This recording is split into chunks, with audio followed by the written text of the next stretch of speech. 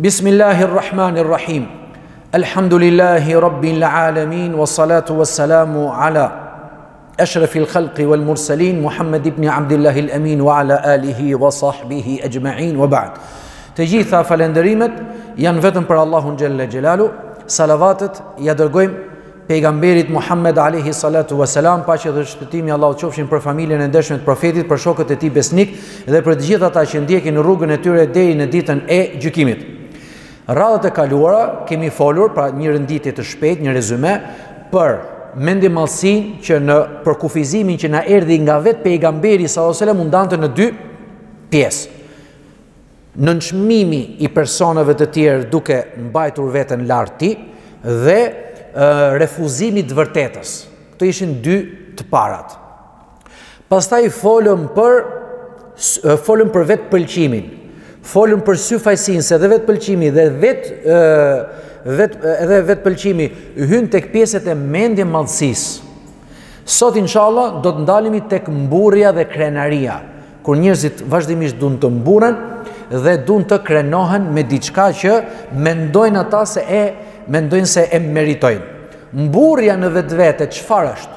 Nuk është gjë tjetër vetëm se derivat i drejt për drejt që buron nga arroganca dhe mendimallësia, nga syfajësia dhe nga vetë pëlqimi. Po pse domethënë nuk u mjaftu me mësimet që kemi mbajtur më parë dhe mos flasim për mburrjen, sepse mburrja në vetvete ka dhe raste, ka dhe shkaqe të ndryshme që nuk vjen nga këto treja. Sepse ka dhe disa raste të tjera pse që mburrja lejohet. Të kesh krenar për veten tënde në disa raste lejohet, por për çfarë do t'i shpjegojmë sot me lejen e Allahut xhalla xhelalu. Çështja është se si ta kuptojmë në vetveten tonë, a jemi duke u mburrur me qëllim syfajësie, arrogance, mendimallësie dhe vetpëlqimi, apo është thjesht diçka normale që te tjetri mund duket një mburrje, por realisht ajo nuk është mburrje, siç thot pejgamberi alayhi salatu wassalam, ana sayyidu waladi adam wala fakhr, unë jam zotnia e gjithë bijve të Ademit, pra unë jam më i miri. Wala fakhr, dhe nuk ka nevojë të mburren për këtë. Shumë ka bozoti. E ka thënë në hadith kjo. A quhet mburrje kjo? Ta thonte dikush i prenesh neve këtë sot, unë jam njeriu më i mirë në xhami. Me thonë më i miri në xhami, normal që është mburrje. Por nëse thunë jam njeriu më i mirë në shkollë, ti je nxënës, në të gjithë shkollën më i miri, sepse sipas rezultateve, realisht i ke dalë më i miri. Dy gjëra janë. Ose mund ta thuash me mburrje për të ulë të tjerët, ose mund ta thuash sepse ky është një realitet për t'i nxit të tjerët. Ka dhe kështu. Pra, me kuptime të ndërsjellta apo të dyfishta, dhe ne nuk mund ta akuzojmë dot a e ka bërë për mendimallësi apo jo, dhe ai e rëndësishme është që ti të kurosh vetveten tënde është apo nuk është nga mendje-mallësia. Edhe do të vinë dhe raste të tjera, domethënë. Por mburrja që e dënon Allahu xhelle xhelalu është ajo mburrje që është derivat dhe buron drejt për drejt nga arroganca dhe mendimallësia, vetpëlqimi dhe syfajësia. Çështja tani e mburrjes dhe kur krenohet njerëzit me veten e tyre, me pasurinë e tyre, me baballarët e tyre, me fisin e tyre, me shtëpinë e tyre, me fëmijët e tyre, me gjithçka që ata kanë, është një sëmundje e përhapur sot pothuajse te gjithë muslimanët. Nganjëherë njeriu mburret dhe pa dashje.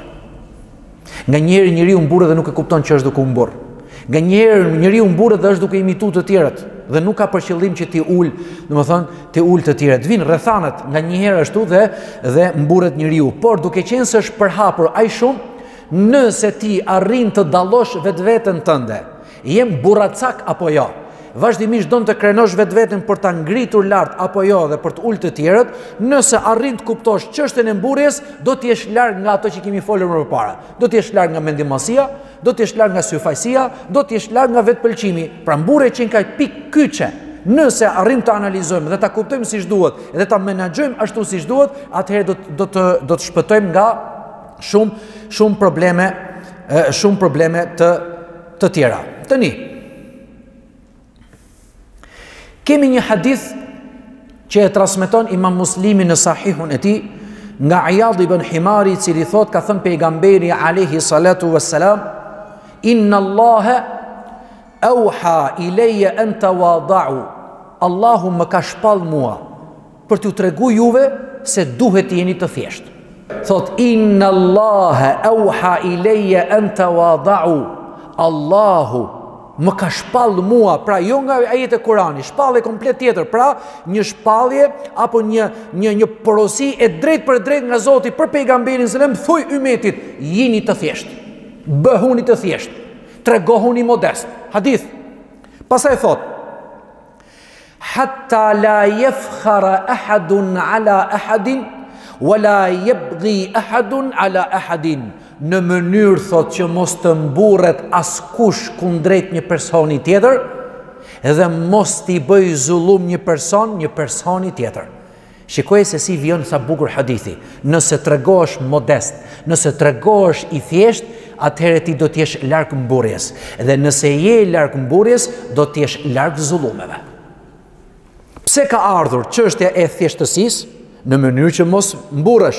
A mo dije se nëse nuk rujte modestin dhe shkove në mburrje, me kuptimin e mendimallësisë dhe arrogancës, vetpëlqimit dhe syfajsisë, atëherë çfarë ndodh? Patjetër do të shkosh në zullum. Përse? Po si ka mundësi të lidhet tani nga ana psikologjike mburrja me zullumin? Sepse unë nëse do mburrem, patjetër do kem përpara njerëz që nuk e pranojnë mburrjen time. Disa mund ta pranojnë, disa tjerë nuk e pranojnë. Atëherë këto që nuk e pranojnë, kam rënë hall me ata njerëzun dhe do gjej një mënyrë derisa t'ja mbush mendjen që ata të ma pranojnë mburrjen time dhe krenarin, domethënë atë që duan të shfaqsh tek njerëzit. Dhe këtu fillon pastaj sfida. Edhe ai do flas diçka, edhe unë do flas diçka, derisa kalon çështja në armiqësi dhe nuk ku ka armiqësi, pastaj gjithmonë do ketë zullume. Ruaj thjeshtësinë, tregohu modest, po si të tregohu modest dhe i thjesht? Nëpërmjet gjuhës, mos flit shumë. Mendo, shiko, dëgjo më shumë se sa të flasësh, sepse kush nxitohet në fjalë, nxitohet në gabime dhe gabimet janë të shumë llojta. Duke filluar nga mburrja e deri tek zullumet që do të vinë. Prandaj thot pejgamberi sallallahu alajhi wasallam, më ka shpall Allahu xhelle xhelalu për t'u treguar juve duhet jeni modest dhe të thjeshtë. Pastaj, hatta la yafkhar ahadun ala ahadin, në mënyrë që mos kaloni deri aty sa dikush i të mburret kundrejt një personi tjetër. Dhe pastaj dhe mos shkoni deri aty sa t'i bëni zullum njëri tjetrit. Çfarë do thotë kjo? Pejgamberi sallallahu alajhi wasallam po na tregon drejt për drejt rrezikun që ne vazhdimisht kemi folë edhe në smundjet e tjera, pra kemi folë ç'është për kufizimin, nga vjen që vjen në kështu më radhë, në fund fare rreziku. Ky është rreziku. Do kalosh patjetër në zullume që mund t'i bësh njerëzve të tjerë dhe në prishje të punëve të tua, kur ti mendon se ja ke kryer për hir të Zotit dhe realisht me një fjalë kur ta marrësh vesh ditë gjykimit që nuk e pas një qëllim të pastër për hir të Allahut subhanahu wa ta'ala. Në çfarë mburren njerëzit sot konkretisht? Duke qenë se jeta është bërë aq shumë e larmishme, në të njëjtën kohë, në këto ecejaket tonat, në këto sfidat që me cilat ne përballemi çdo ditë, ka një problem tjetër, që nuk do të fitojnë të gjithë, nuk do të jenë të pasur që të gjithë, dhe nuk do të kenë mundësi të jenë dikushi të lavdëruar në raport me disa njerëz të tjerë, jo të gjithë, një pakicë. Këtu fillojnë pastaj zilia, smira, urrejtja, inati, xhelozia e kështu me radhë. Atëherë që mos ta ulun veten time, do më duhet të mburre me diçka dhe mendoj se me këtë lloj mburrje unë e përfitova ose më mirë e mbusha bëshllokun apo arrita domethënë atë shkallën apo nivelin që mendoj se duhet ta kem tek njerëzit e tjerë. Dhe përrjedhoj, mburret i kemi në të gjitha sferat e jetës. A e dini që njerëzit mburren dhe në gjëra të cilat nuk është për të mburr vetëm e vetëm që ai realisht të jetë dikushi. Ai duhet të jetë patjetër dikushi, sepse kështu është bërë, domethënë kështu kanë ardhur rrethanat sot. Prandaj dhe njerëzit kanë të vështirë të analizojnë vetveten e tyre në çështjen e mburrjes, sepse njerëzit jashtë, të gjithë, pse shajnë njerëzit? Pse i ofendojnë të tjerët? Pse përgojojnë të tjerët? Pse duan patjetër të gjejnë tometa të tjerëve? Sepse ai kanë hallin e vet, pra, unë duhet të jem dhe jo i tjetri, dhe unë e shfaq këtë, mbuloj problemet e mia, sëmundjet e mia me mënyrën time të menaxhimit dhe komunikimit, duke folur për të tjerët, duke përgojuar të tjerët, duke gjetur patjetër tometa tek të tjerët, edhe në fund fare pastaj fillojnë luftrat e ndërsjellta. Olla, nuk jam vetëm unë kështu, edhe ti edhe fillojnë lufta me të vërtetë. Dhe në fund fare pastaj pretendojmë sinqeritet, por ndoshta të gjitha palët tek ne nuk jemi të sinqert. Andaj dhe për të kuptuar dhe analizuar me të vërtetë mburrjen do më thënë negative, që realisht shumicën e rasteve ajo është negative, do të marrim shkaqet. Cilat janë shkaqet? Shkaku i parë është mendimallësia, edhe pse unë mund ta fsheh. Pastaj kemi vetëpëlqimin që përmenda. Kemi dhe syfajsin për cilat neve kemi folur në radhët e kaluara. Por kemi dhe në çështje interesi. Pra unë do ta shfaq patjetër vetveten time sepse përkon me interesin tim. Unë nuk mundem dot kurrë unë nuk mundem do të kur ta ul vetveten time, sepse po ula vetveten në tregtin dhe biznesin që jam duke bërë, është duke më marrë i personi tjetër atje, dhe pa tjetër do dalë mi. Shikoj, ti mund t'i bësh reklam punës tënde, këtë ta ka leju Zoti, por jo të mburrësh. Jo të mburrësh. Për shembull, ne kemi, mashallah, plot njerëz me fjalë që punojnë. Kemi njerëz që shesin, domethënë kanë dyqane të ndryshme, kemi mësues, kemi ustallar, kemi zdruthar, kemi ku diun me fjalë deri dhe penxhere ka njerëz që bëjnë. Tash ti, unë reklamoj punën time të zim në Facebook. Po e reklamoj. Dritaret e mia, ku diun dyret e mia, dyshekët e mia, divanet e mia, këto i reklamoj. Ç'është shumë e thjeshtë. Duhet pastrosh njëtin. Ti e duke bërë një reklam për vetveten tënde, në mënyrë që të fitosh klientelën dhe Zoti nëpërmjet kësaj pune ty të çon rrezikun, deri këtu je në rregull, s'ka asgjë të keqe, apo don tani për te reklamës të mburrësh vetveten tënde duke ulur të tjerët. Ku dallon burrja nga reklama? Kur ti i bën reklam punës tënde dhe tjetri është në dëshirë të vi ose jo tek ty, është i lirë, tregu është i lirë sot. Por nëse ti thua hajde tek mua se nuk do gjesh vend tjetër më të mirë, nuk është më reklam. Kalove nga reklama në përmendjen e mangësive të tjerëve. Shikoje, nëse ti vërtet je më i miri, ai tjetri do ta kuptoj. Por dhe nëse ti i thua të gjithë njerëzve që unë jam më i miri, mos mendo se gjithë njerëzit do kuptojnë që vërtet je më i miri. Nuk është kjo metoda. Pejgamberi sallallahu alajhi wasallam ishte njeriu më i dashur të Allahu xhelle xhelalu dhe ishte njeriu më modest. E megjithatë njerëzit e kuptuan që ishte më i dashuri. Pejgamberi sallallahu alaihi wasallam ishte më i guximshëm nga të gjithë njerëzit. Edhe megjithatë, ka pas forcën e 30 burrave. Kesh forcën e 30 burrave, atëherë si më qenë një ciklop sot, vi me një pamje madhështore, dhe ishte njëri normal, me një pamje madhështore dhe gjithë ushtarët rinë mas meje se jam unë i pare. Jo, absolutisht. Ka qenë njëri i thjeshtë. Një njëri që vinte personi e kapte për i grykësh dhe i thonte i Umerit, mos e ngacmo, ta shikojmë se çfarë don. Çfarë don njëri? Akoma duke kap në gryk ai, m'jep pare. M'jep nga ajo pasuri që të ka dhënë Allahu. Buzëqeshi, dhe i thotë Umerit, jepi diçka këtij personi. Ndërkohë, nëse do ta kapte, do kishte forcë kaq madhe, do ta kapte dikush me një fjalë, një person do të kapte ty me një forcë madhe që mund të kesh, minimumi, nuk është se do ta dëmtoje, por do ta shtyje më tani, e duke kap kështu ti, e kështu më radhë, sepse është normale kur njeriu ta shfaq forcën e vet, nëse ka mundësi ta shfaq forcën. Pejgamberi nuk e shfaqte forcën. Dhe në fund fare, çfarë thot Aliu radiallahu anhu, në momentet më të vështira, më çifeshim mas kurrizit pejgamberi sallallahu alajhi wasallam. Po Aliu ishte më i guximshëm te sahabët. Ai ishte domethënë njeriu nga më të guximshmit e sahabëve. Aliu thot këtë, në momentet më të vështira, ne shkonim mas shpinës pejgamberit alayhi salatu wasalam, një personit që asnjëherë nuk thonte unë jam i guximshëm, mirë po Allahu xhelle xhelalu ja solli mbar që njerëzit ta kuptojnë që ky është domethënë më i guximshëm. Ashtu dhe në resurset dhe hapësira dhe mundësi dhe aftësit që të ka dhënë Allahu xhelle xhelalu, nuk ka asgjë të keqe ti të reklamosh vetveten tënde, por jo duke ulur të tjerët, sepse nuk është e nevojshme njeriu që din të logjikoj, njeriu që din të vlerësoj, njeriu që din të jap notën, do vi vetë këty, edhe thot me një fjalë, du të marr mallin tënd, du ta bëj këtë çështje me fjalë tek ty, do vi vetë. Nuk është nevoja ti që ti ulesh, domethënë të tjerët.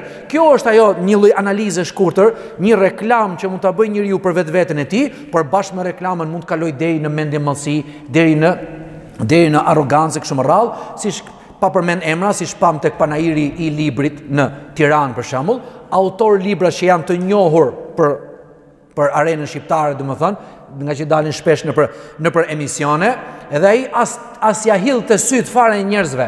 Njerëzit domethënë të inferior dhe të ulë shumë i fjalë, më jep një autograf, më jep një nënshkrim apo më jep një firmë apo diçka me fjalë. Ai fare kështu, domethënë pa e pansyr si e ke emrin filani, tjetri, ç'është kjo? Ata vetë janë duke ushqyer me ndërmallsinë.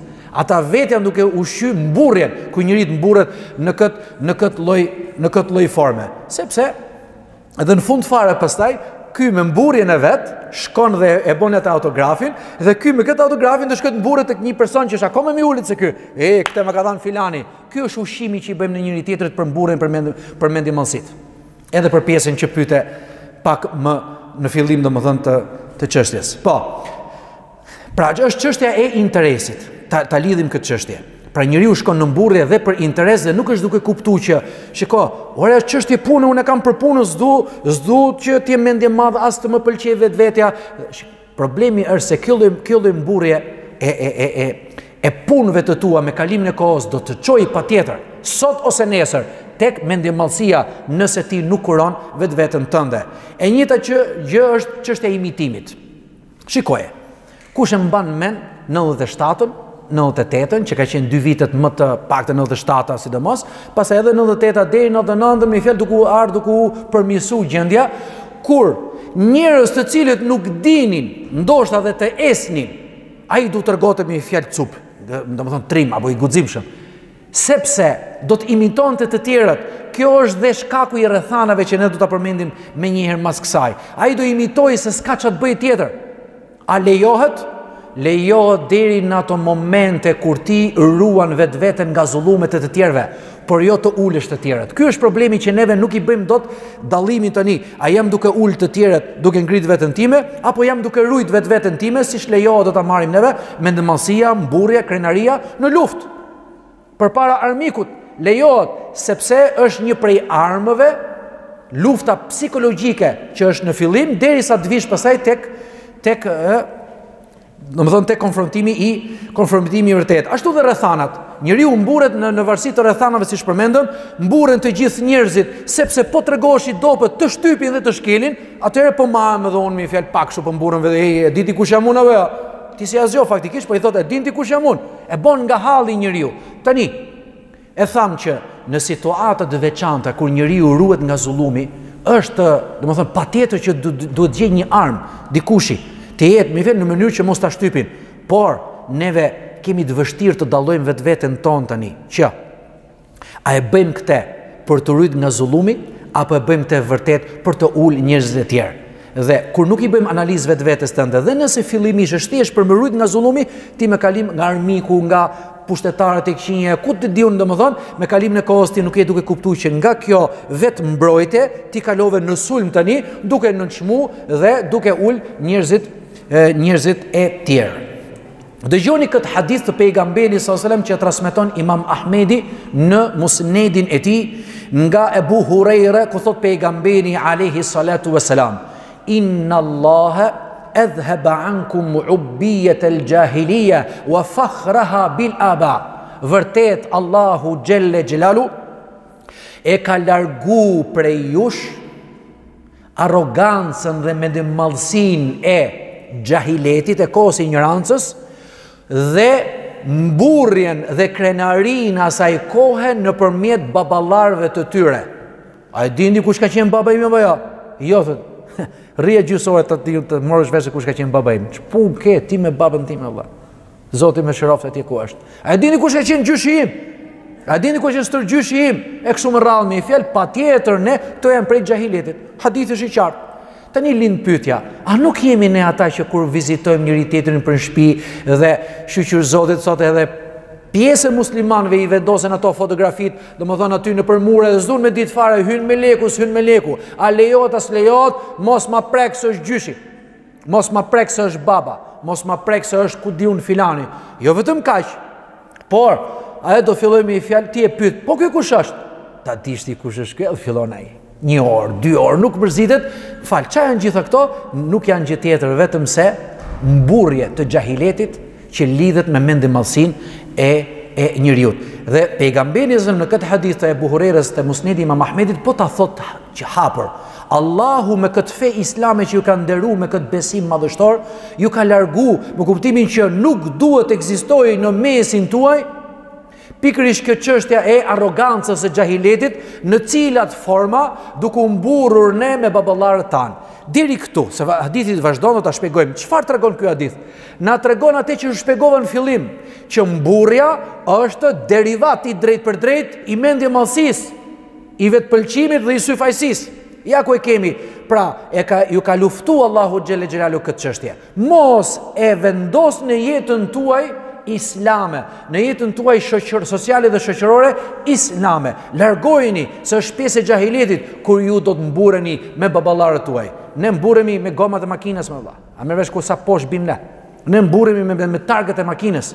I morim ca targa që janë me fjalë 2200 për targat bukra ose të gjithë njisha ku të diu me fjalë, unë çka kam marr.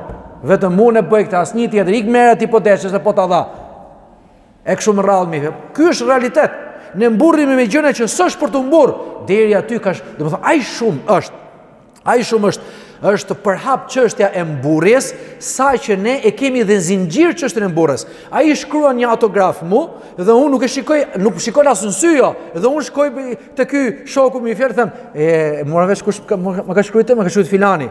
Edhe ky tash shkon tek një tjetër, thotë, di çka kam shokun apo jo? Kam filanin që i ka shkruajt filani, edhe në fund fare pastaj, vallahi kjo është realitet në jetën tonë përditshme. Është e përditshme më burr. Bëjmë fund e më veç apo apo jo? Derisa fillojnë pastaj mburren me gangsterat, me cubat. Filani ka emër.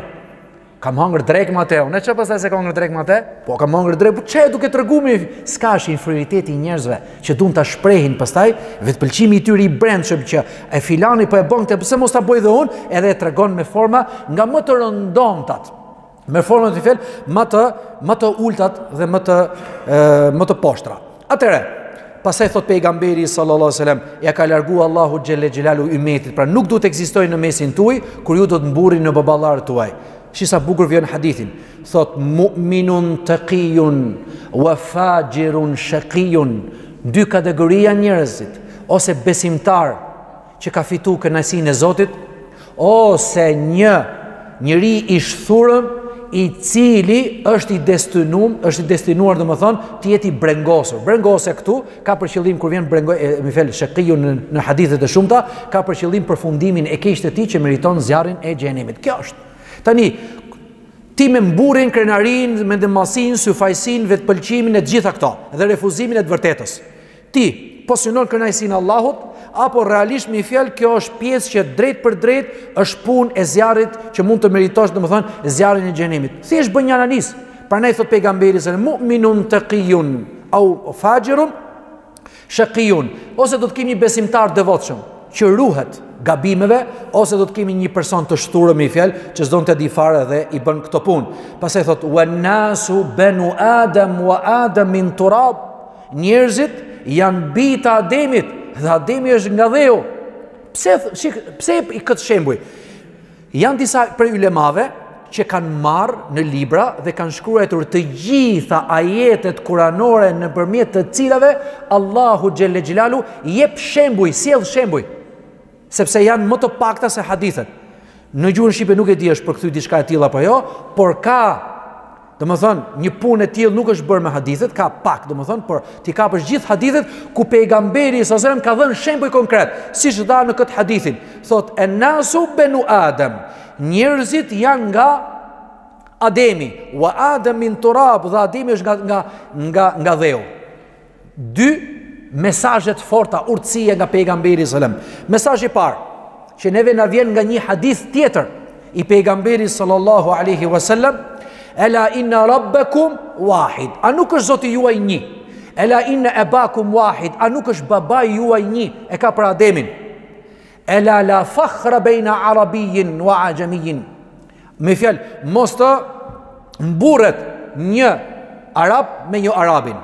Thot, ela la fadla li arabijin ala a'gjami, wala li a'gjamijin ala arabi.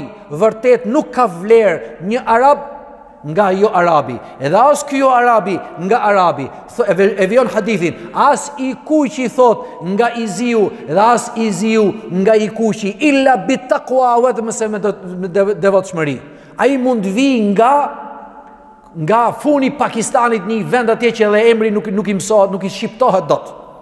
Ose mund vi nga fundi botës, ai mund të jetë më i mirë se ty te Allahu xhelle xhelalu, mburru sa dushti, di gjykimit e kupton se kush je. Nuk ka. Pra ky është mesazhi i parë. Pse ne jemi nga Ademi, pra pse thot pejgamberi ne jemi nga Ademi dhe Ademi është nga dheu.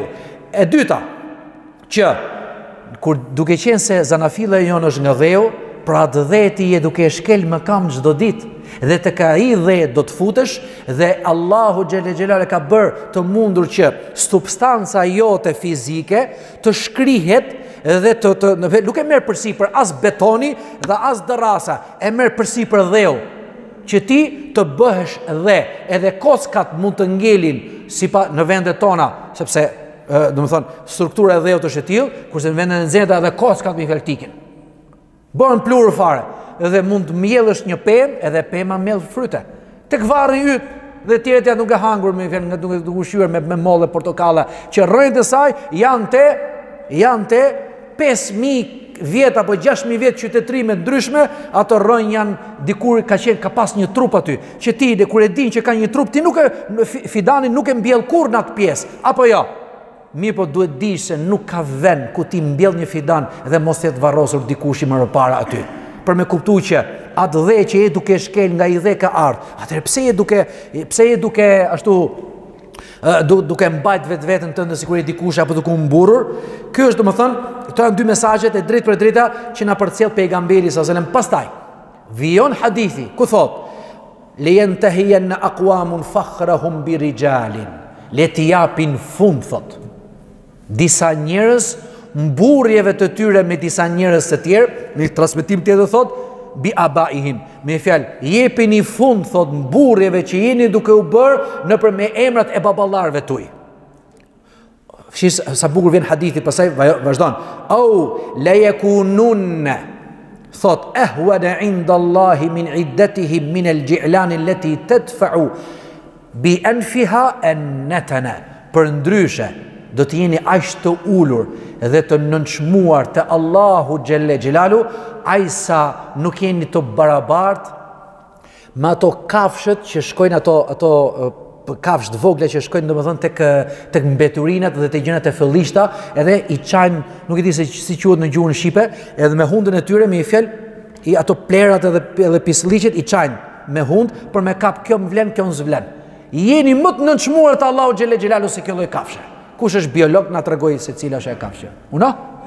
Jo, deri është pak e madhe, është një kafshë më vogël që është përmend në hadithin e pejgamberit alayhi salatu wasalam. Pra, shikoje, ti vetëm kur e shikon atë kafshë të vjen përshtir, dije se te Allahu xhelle xhelal ja akoma më i nënçmuar nëse ti ecën me burrë dhe me ndërmallsi. Neve e falim namazin dhe mburrim namaz. Ne kënojmë Kur'an dhe mburrim Kur'an. Ne mburrim me sadakat tona, ne mburrim me veprat e mira, edhe mendojmë pastaj mashtrimi më i madh është atëherë kur mendojmë se Allahu na ka pranuar. Ndërkohë që pejgamberi sa po na jep një panoramë që në këto momente ndoshta ti mund të jesh më i nënçmuar dhe më i papërfillshëm për Allahun xhelle xhelalu, sepse kafshë që rrin gjithë ditën nëpër mbeturina. Zot na fal. Janë shembuj që vijnë, ka lloj hadithesh, por mora pikërisht këtë lloj hadithi për me tregu që sa e vështirë është çështja, sa delikate dhe sa e rëndësishme është për ta kuptuar, domethënë, realitetin. Tani, unë do t'jap disa shembuj për me kuptuar që e ka lejuar shariati, feja islame, Allahu xhelle xhelalu mburri në disa momente të caktuara. Për shembull, kur patjetër duhet të tregosh një lloj realiteti, dhe ti nuk e për qëllim që të ulesh njerëzve të tjerë, madje don ti mbash afër njerëzve të tjerë, por je detyruar ta tregosh këtë realiteti. Siç kemi rastin e pejgamberit alayhi salatu wassalam, i cili thot: "Ana sayyidu waladi Adam wala fakhr." Unë jam zotëria e bijve të Ademit dhe nuk kam burrje këtu, pra nuk kam pse mburrem. Ky është realitet. Tani lind pyetja. Po përse ka thonë këtë fjalë? Mirë, ti nuk e ke për mburrje. Po pse na e the? Ne dim që ty të ka zgjedh Allahu xhelle xhelalu. Pse e the? Sepse vijon në transmetime të tjera përse e ka thënë këtë. E ka thënë për mi dhënë dituri ymmetit se çfarë do të ndodhë në ditën e gjykimit. Edhe është tregu modest edhe në këto tregime pejgamberit selam në dy transmetime që do t'i them unë sot. Kur fillon, unë jam i pari që do të ringjallem në ditën e gjykimit. Jam i pari që do të trokas në derë të xhenetit. Pra i tregon pejgamberi sallallahu alajhi wasallam ato mirësi, jam i pari që do m'jap Allahu leje për me bën ndërmjetësim të ai.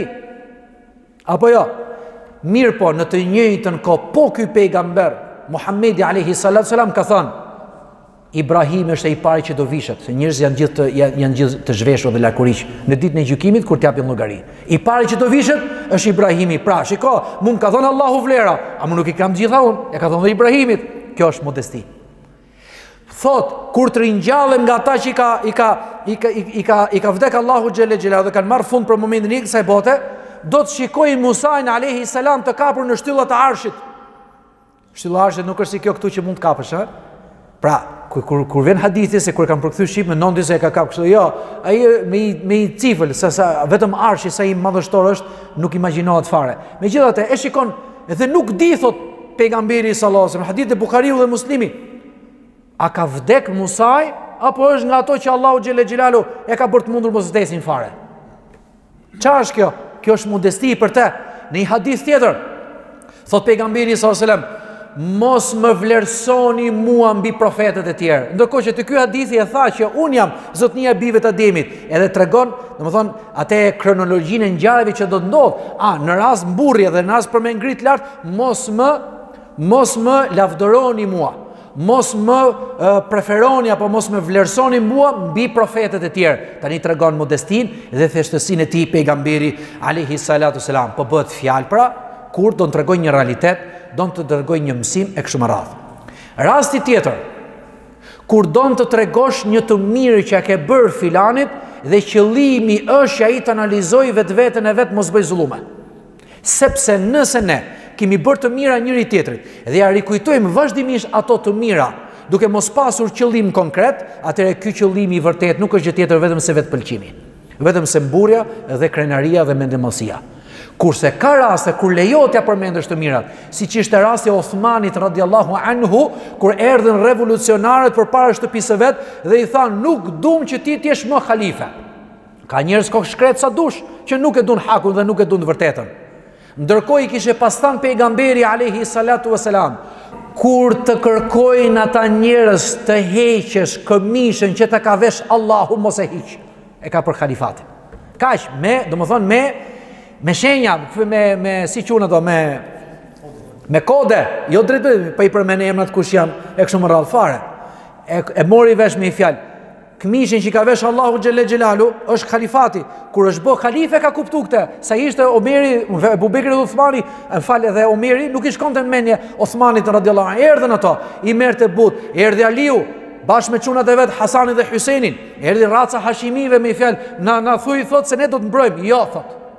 E dinte Uthmani radhiyallahu anhu që atë ditën e xumat do të vdiste.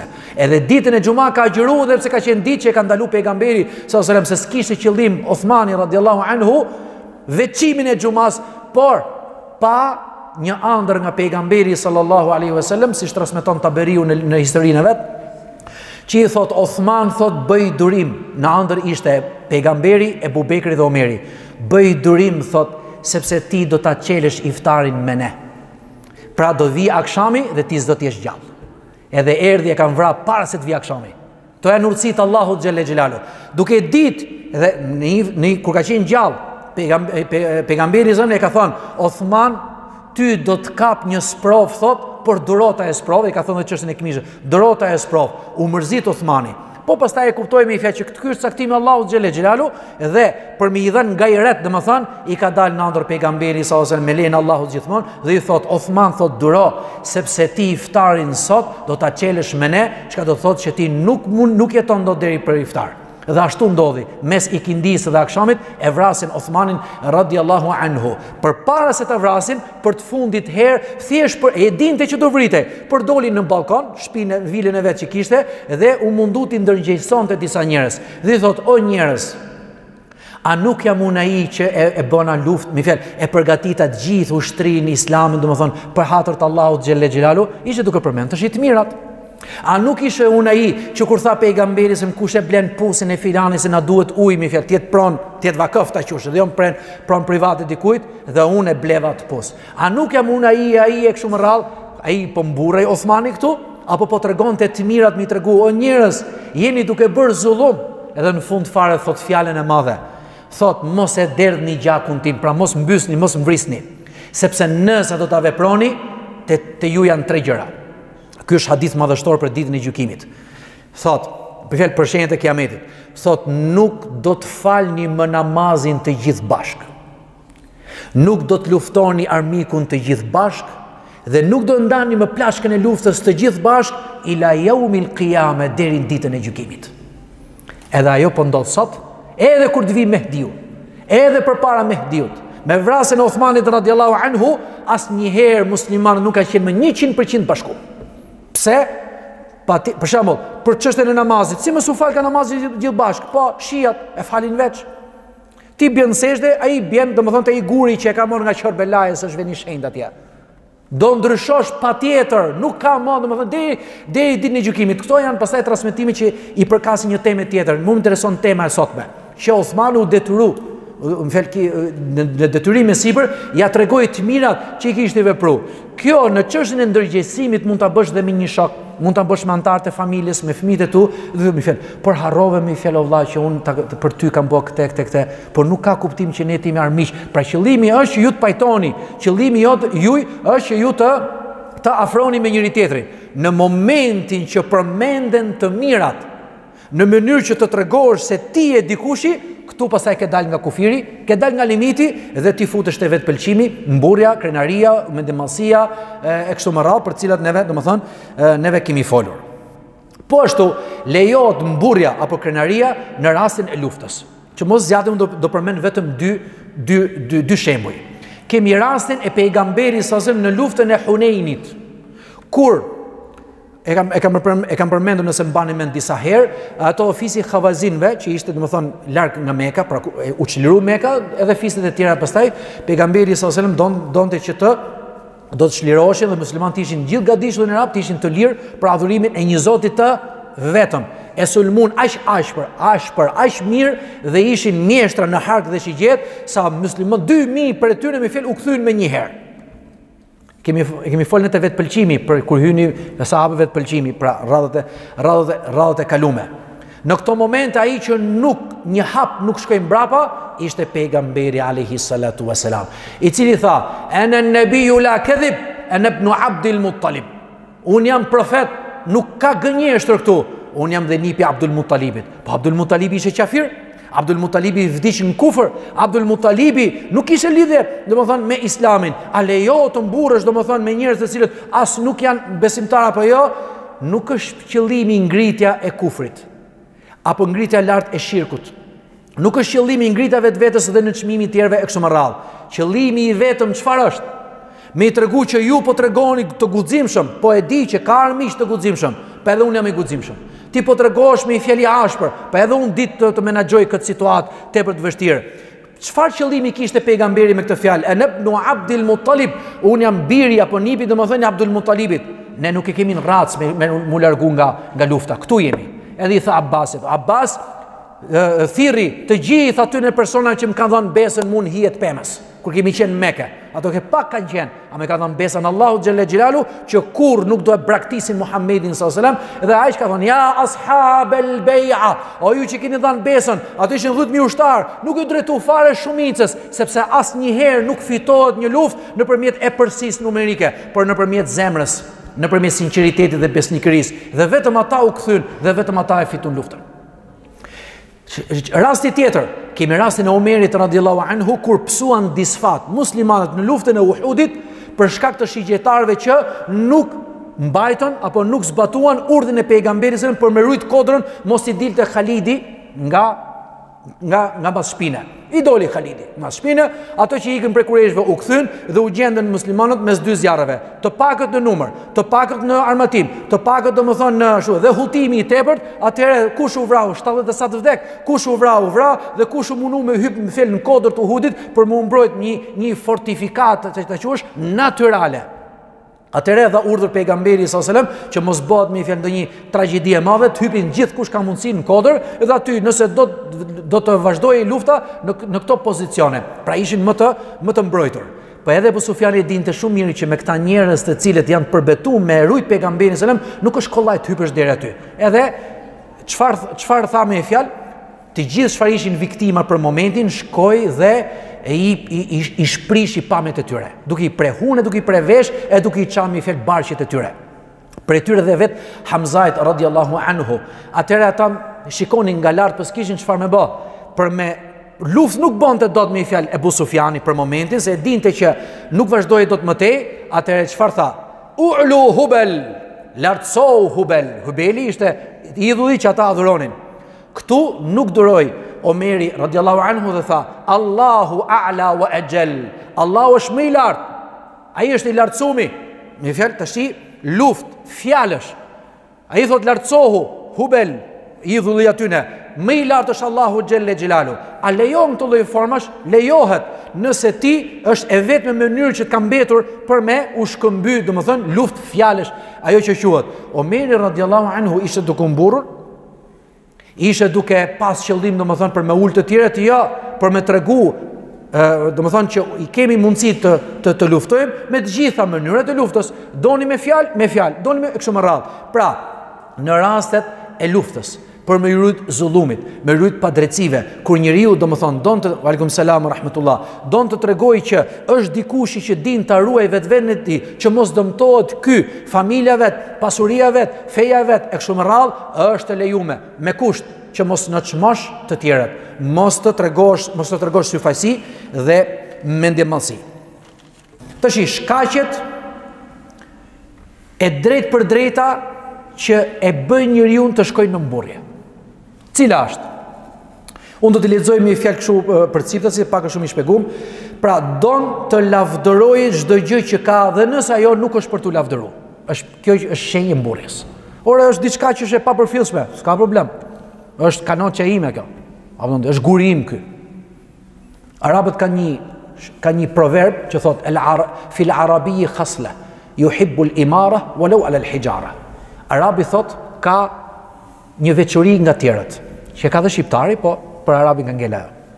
Don të jetë i parë, qoftë mbi një gur. Hyp sipër gurit, kjo është mbretëria ime. Kjo është pjesë e dëshirës për të mburrë. Ti s'ke asgjë realisht, s'ka problem. Kam gurën, kam lugina, kam futje kop. Okej. Kur dikush nuk flet mirë për ty, apo nuk flet mirë për ty dhe as për gjërat e tua, dhe pastaj ty të vjen keq. Pak a shumë si të çështja e vetpëlqimit janë të njëjtat. Nuk të pëlqen që dikush të flasë për gjërat e veta. Do të flasësh vetëm për gjërat e tua. Po mirë, ai ti s'ka qef me folë edhe për gjërat e veta? Ke parasysh ti? Jo, po je ti ai që duhet të sundosh. Është pjesë e mburrjes të dënueshme për bëhet fjalë. Nëse flet dikush tjetër, pra shikoje, ti nuk i ndalon dot njerëzit për me fol. Mirë, pra ai do flasi. Atëre, derisa foli, patjetër do i gjesh tmeta. Po shiko sepse kështu, sepse ashtu. Ore, njeriu mashallah vjen për sabah, dikushi, pa sa burse nuk e njeh atë di pa hajt. Patjetër do t'i gjetë tmeta. Patjetër do të berret me thashë theme dhe përgojime. Ose në çmimi dhe për çmimi i arritjeve të tjerë. Ore, filani realisht ka arritur diçka. Një nxënës ka rezultate, një mjeshtër ka rezultate, e kështu më radhë me i fjalë. Po, i kam provuar dritarët e filanit edhe s'ka rezultuar mira. Shembull, patjetër duhet që të gjesh domethënë çfarë? Të gjesh një tmet. Shikoje, nëse realisht ka tmet, çfarë duhet me bë? Duhet me mbulu. Edhe shkollë e këshillon tjetër, kaq. Jo, neve nëse realisht ka gabime, do t'ja shfaqim të tjerëve. Por nuk mjaftohemi deri këtu. Dhe realisht kur nuk ka gabime dhe nuk ka tëmeta, mundohemi të gjejmë patjetër tëmeta. Kjo është pjesë e mburrjes. Dhe pjesë domethënë që mburrja e cila lidhet me mendimallsinë. Përmendja e të mirave që u ke bërë njerëzve, dhe unë shpjegova te rasti i Uthmanit, kur është e mirë dhe kur është e dënueshme. Donë që patjetër të tjerët të përmendin. Nuk të përmendën, e kemi përmend të vetë pëlqimineve, çështjet e detaje rreth kësaj. Po ashtu pëlqimi i titujve. Filani është doktor shkencas, kënaqesh. Po është dhe kështu, kënaqesh. Po është dhe kështu, kënaqesh. Po leni mër titujt. Titujt nuk japin asgjë, puna t'jep. Po punove, Allahu xhelle ja për shembull. A e dini ju që Shekh Albani, Zoti më shëroft, ka qenë vetëm me fillore?